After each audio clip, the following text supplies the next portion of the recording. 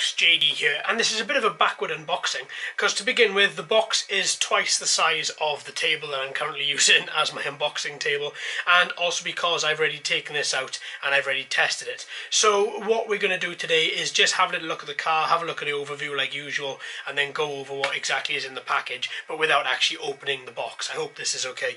So this car is the WLToys 12428, and it comes as a recommendation from K6LSN. Thank you ever so much, John in Idaho, mate. This is a fantastic recommendation indeed. Okay, let me move everything to one side and let's just focus on this car to begin with. And here we go. This is the top side of the car.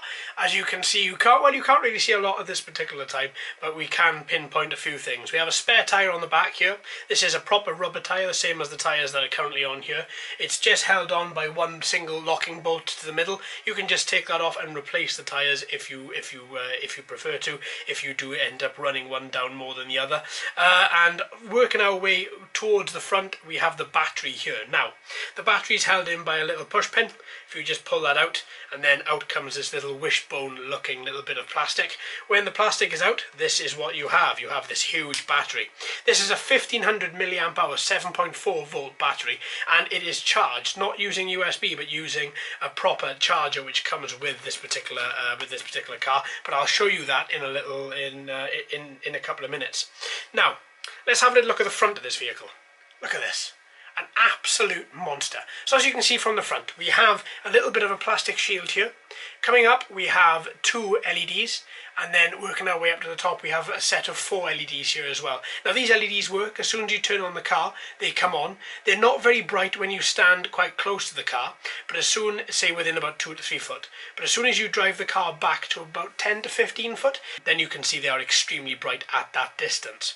So at the front here, we've got a mix-up of a lot of different bit of gubbins here, which is holding everything in. So we have, if I just put this to one side, so we have a suspension rack running right the way through the middle of the car. That then allows this car to have full suspension, independent suspension, left to right as well, so that when you pull one up, only the one moves and they don't move at the same time. They're totally independent. All of your little arms and locking arms here, they're all plastic, but they're made of quite a thick plastic. And it's the same for the right side as well. Now if I hold this up here, you can see on the inside there's a spring in the centre here. That is the suspension arm. See it moving as I move the wheel? So that is where the suspension is on the front, and that arm just moves directly through the centre of the car. Now, if I just tilt this back a little bit, you can see that there is a shield plate here. This is aluminium. So if you do hit any rocks, any stones, if you're coming down hard like I have a couple of times on this thing, then you're not going to dent or even scratch. Now, you'll see, there we go, you can see in the video tomorrow exactly what punishment I put this car through, and there is absolutely nothing wrong with it whatsoever. Now, working our way back from the shielding, you have this motor housing right here. This is totally waterproof. It is encased. It does state on the box it's waterproof as well. As you can see, it is quite thick grade plastic, and there's nothing that can get in from there. Now, okay, so let's look at the back of the vehicle. So the back of the vehicle, we have this drive shaft here. This drive shaft is a mixture of plastic and aluminium, and it feeds directly into the motor housing here, which then connects directly to the motor. Now, as you can see, this little drive shaft here, I think, sticks up a little bit. It sticks up a little bit higher than the suspension struts on the back, and I thought that was going to have a little bit of an issue whenever we came to come over some steps or some rocks or anything like that, but it doesn't, because it twists and turns with the back, so ensure that it at any one point isn't going to hit any rocks and cause a lack of power to these two massive back wheels. Now, if we look directly at the back of the car, you'll see we have two huge suspension struts either side here, which gives roughly, which gives roughly 3 inches of movement, but not just up and down, but left and right directional movements as well.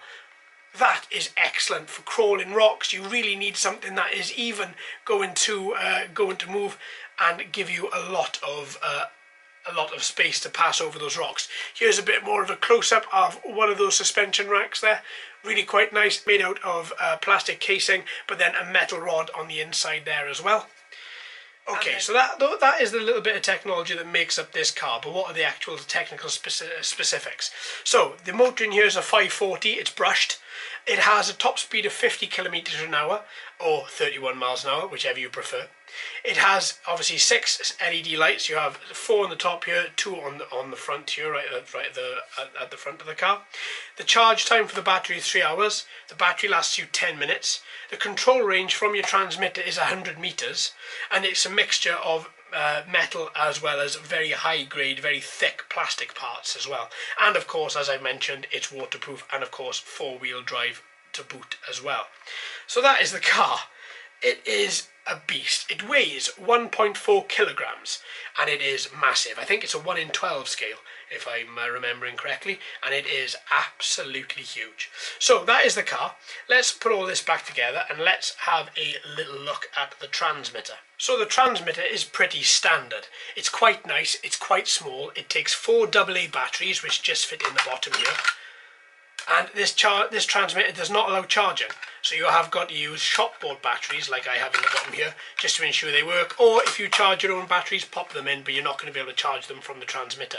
We have a nice little foam covered steering wheel here. It has quite a nice movement to it. It's not very big, but it does fit in with the overall size of the transmitter.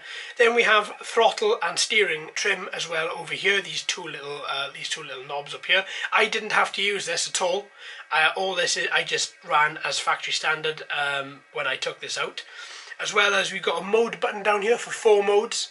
I didn't have to use that, and the on button then off from there. Now when you do turn on the car and the transmitter, the LED light on the transmitter is going to constantly flash until you move the analog stick, until you move the throttle and or the steering wheel, and then as you can see the LED goes from flashing to solid, but it does bind automatically. Now, it feels good in hand. It does feel a little bit weighted towards the bottom, obviously, because that's where the batteries are. But it's good. I like the internal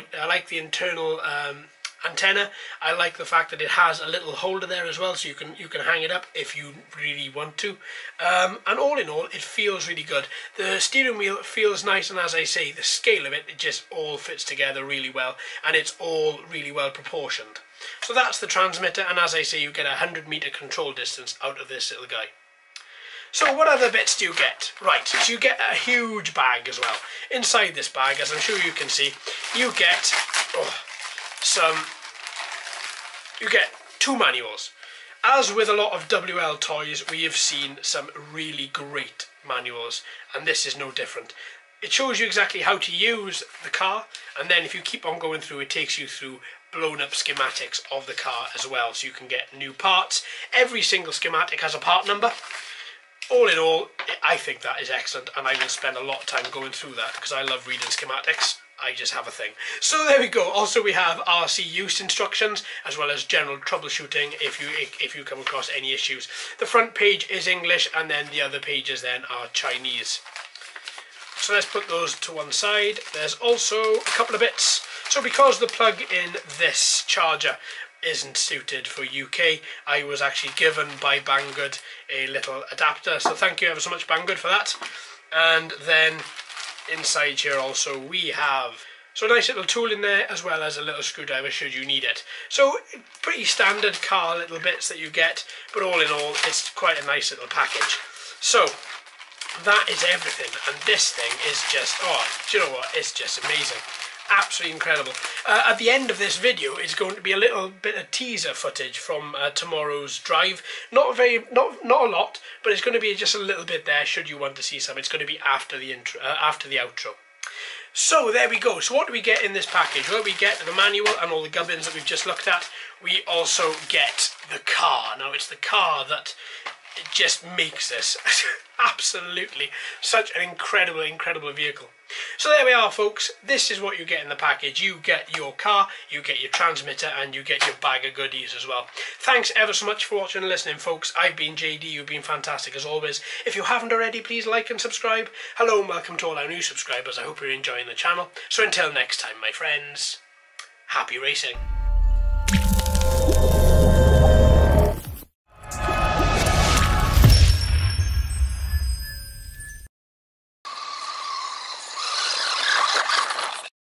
Mechanically. Oh yes, mate. Up on 3 wheels. Maybe I should stop